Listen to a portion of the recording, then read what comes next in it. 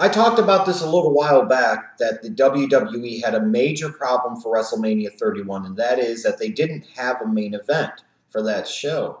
And I still believe that to be true. And I think that manifests itself in a way at the Royal Rumble, which is where the road to WrestleMania really begins. And I've talked about this before. The fact that the WWE doesn't have a clear-cut option or a clear-cut choice to win the 2015 Royal Rumble. To me, this is a big problem. This is a huge problem, a significant problem. A problem that the WWE has created, cultivated, nurtured, and grown to the point where it's become a bit of a monster. Now, what I've seen from the WWE in the past few weeks and what I've observed makes me almost wonder if they even care who wins the 2015 Royal Rumble. And I really, truly mean that. To me, when you're getting in a position to get somebody ready to win the Royal Rumble, you want to do a few things with them, or at least one or a couple of them. You want to engage them in a really hot, compelling storyline that gets the fans really behind him. Either behind him cheering for him or behind him in terms of hating him getting heat. And I don't see anybody that's really doing that at this point in time in terms of the possible options to win the Rumble. You may also want to see a character have some signature big moments and be featured like a big-time star. Well, they've been focused so much on the past few weeks on really building up Seth Rollins that I think the WWE has really dropped the ball here and not given any real significant signature moments to anybody in terms of potential Royal Rumble winners. I also believe that you need to have momentum as a character. And out of so many of the likely suspects in terms of who could potentially win the 2015 Royal Rumble, it seems like none of them have any momentum whatsoever. I don't care who it is. And it just makes me look at this Sunday, the 2015 Royal Rumble, while some will sit there and try to spin it so optimistically and positively as, well, there's all types of options. You don't know where the WWE can go. Well, that doesn't make it good. That doesn't make it good at all. That means that they haven't planned things out well. That means that they haven't decided. That means, frankly, that they don't know what the fuck they're doing, and even more importantly, perhaps don't even care. And I truly believe at this point in time that the WWE doesn't care who wins the 2015 Royal Rumble. Like, let's look at some of the usual suspects, names that have been thrown out there that potentially win this year's Royal Rumble. You look at Ryback and Dolph Ziggler.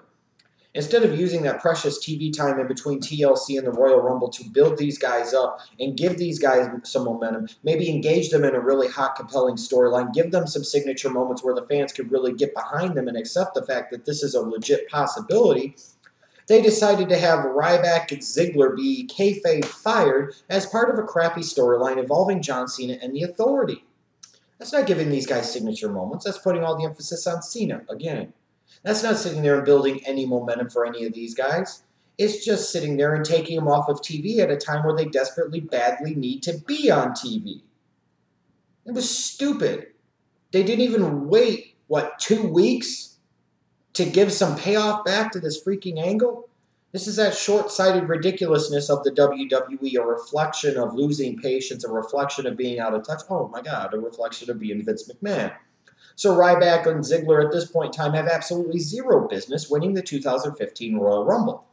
Another candidate might be Dean Ambrose, and you would think for a guy that was doing so well, in particular in the second half of 2014, getting himself over like $1 million and being a different type of babyface for the WWE, one with an edge, one with a kind of loose cannon type of feel to him, if you will, that the WWE would have done more to really get the fire going with him. Give him some signature moments, really put him in key spots, make him feel like a star, give him some momentum. Well, instead, they give you a disappointing payoff to his feud with Seth Rollins. Then they engage him in a feud with Bray Wyatt, where every step along the way, frankly, it's really about building up Bray Wyatt for something else. You give Dean Ambrose some stupid psych evaluation last week, and then you're pretty much done with it. The guy just doesn't have momentum. He's not getting those signature moments that he needs. He's not engaged in any type of hot, compelling, interesting storyline that really stokes the flames for people to sit there and say that this guy needs to win. Like at least last year, what Daniel Bryan had going on with the Authority. You know, and even when he mixed in Bray Wyatt. there was enough there to where I could understand why people would think he's the right option and he's the right choice to win the Royal Rumble at that time. He's a character with a lot of momentum. He's a character that is engaged in a hot storyline that can continue and get stronger as you go towards WrestleMania season. You're featuring him in big spots and big moments. It would have made a lot of sense to have Daniel Bryan win the 2014 Royal Rumble. Well, they're not doing any of that with Dean Ambrose, and they're not doing any of that with Daniel Bryan. I wonder why you would bring back Daniel Bryan if you were going to bring him back like this. I mean, you're freaking sending Kane at him. You're having him wrestle Bray Wyatt on Raw. You've given him no real momentum. You're not really giving him any signature type of moments at all. You're not doing anything to really build momentum behind this character. If this was the case, then why not save Daniel Bryan for the night after WrestleMania 31, where the possibilities could be endless in terms of what direction you want to send him. At this point in time, it seems like with so many other guys, there's really no clear-cut direction, and that's not a good thing. They don't know what they're going to do with Daniel Bryan. They don't know what they should be doing with Daniel Bryan. They don't know where they want to go with Daniel Bryan. And to me, it makes it stupid to have him win the Royal Rumble, just like, frankly, at this point, it almost makes it stupid for anybody to win this freaking Royal Rumble. What have they done with Daniel Bryan over the past few weeks that indicates that he should be the guy to win the 2015 Royal Rumble? I don't think they've done anything at all. And then you look at Roman Reigns, the chosen one, if you will. The one that was going to have this opportunity handed to him on a silver platter.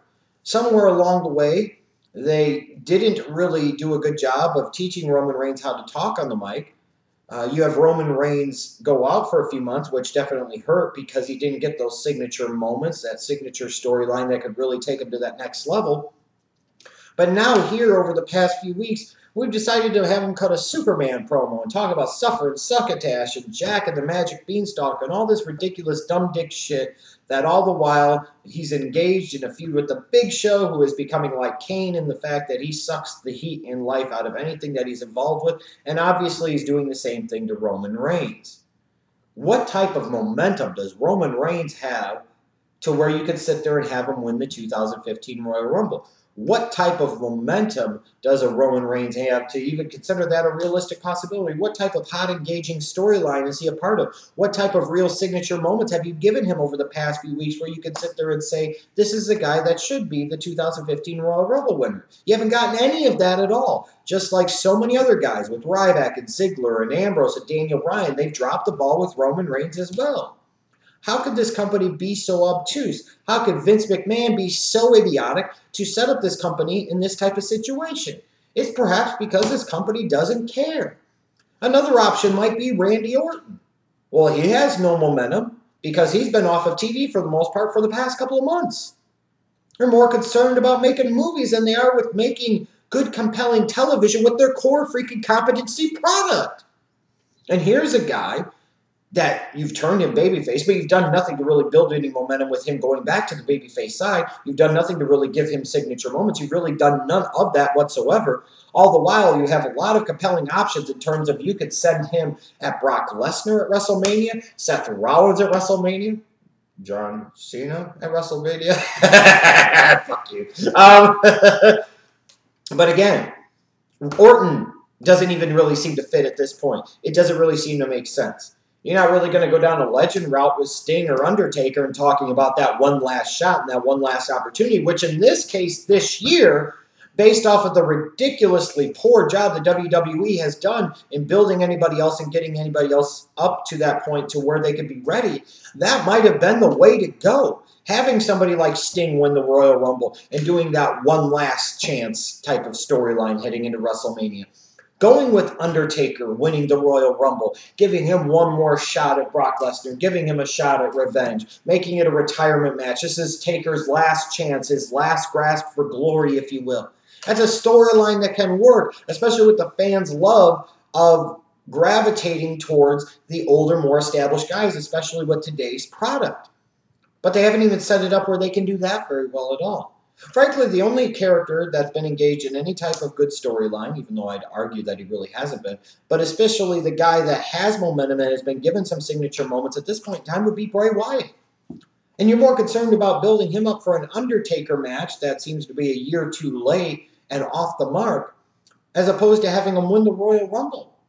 The one guy that you've actually built up kind of nicely over the past couple of months in one way and still not done that great of a job, you've just had him win some matches, is Bray Wyatt, the guy that you know damn good and well this company's not going to go with come the Royal Rumble. It just absolutely makes no sense.